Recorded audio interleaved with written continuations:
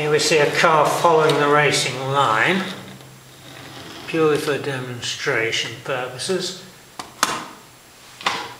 And here we see a car staying on the outside.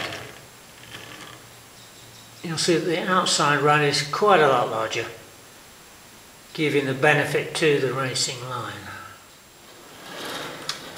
We see a car here on the inside lane, stopping there, and then a car on the racing line is running wider than it would normally. This is to give extra benefit to the car on the inside lane to improve overtaking chances down the straight, which we're just approaching the main straight there.